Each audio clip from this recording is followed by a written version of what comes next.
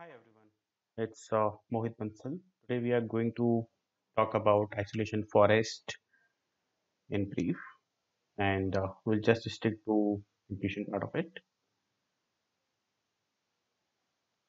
So isolation forests are typically used in anomaly detections, and by definition, anomalies are few and far. Okay, so essentially, what anomalies mean? Let's say I have some data like this.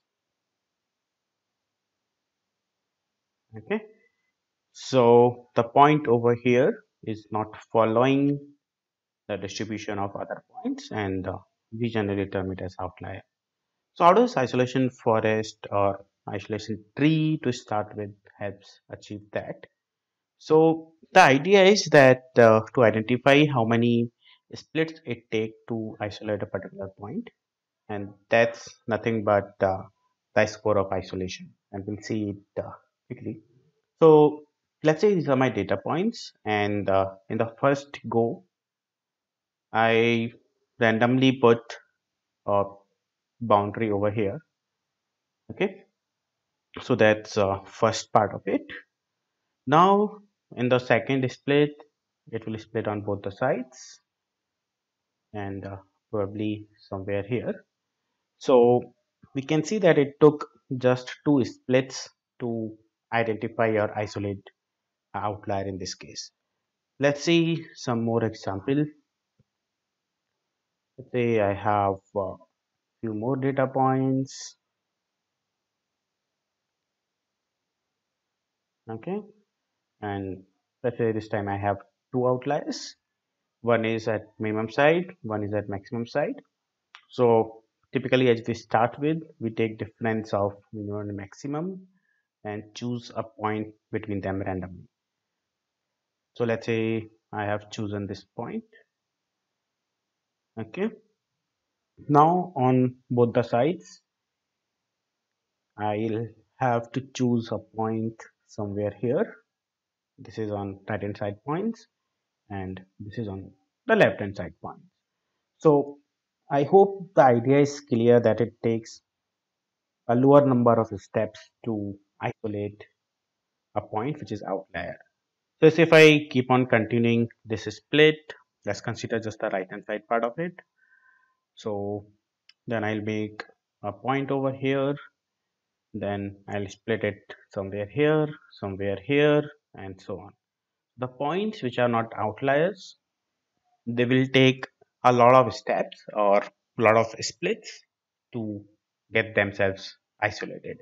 So that's the idea behind the isolation forest. Let's see one more example.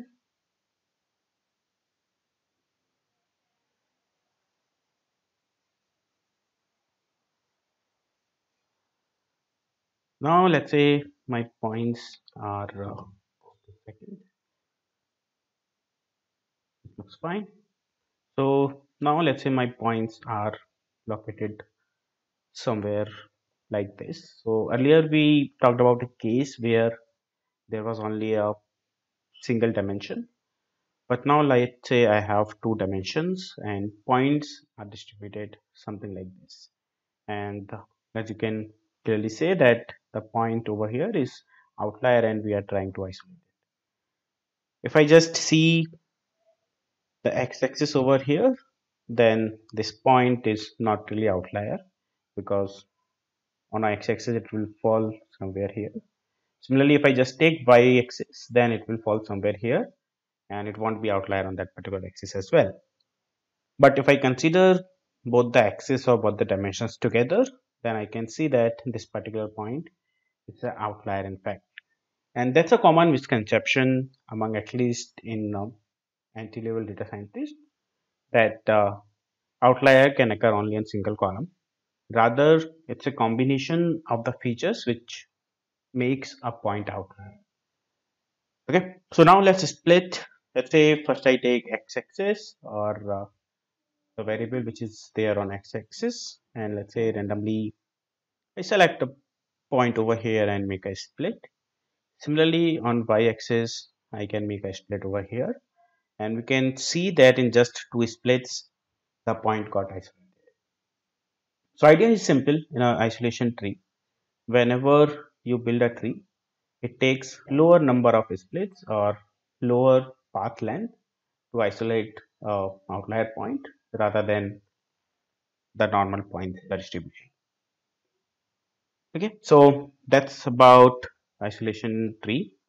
And as you are already aware what random forests are, so we'll just quickly convert the concept of isolation tree to isolation forest.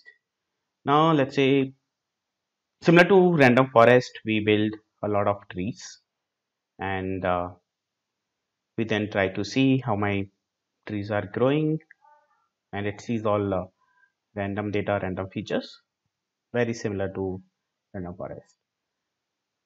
And when you want to see whether a point is particularly outlier or not, we traverse through all the trees and see where that point is falling in. Okay, so for this example, let's say there was a point, it took a path length of 1. Here it took a path length of 2, a path length of 2. So on an average, it took somewhere around 5 by 3 as a step length, considering all the trees in the forest. So this kind of becomes the isolation score. The lower it is, higher the probability of a point being an outlier. So thanks for watching, guys. That's what about isolation forest, which I wanted to discuss. Thank you.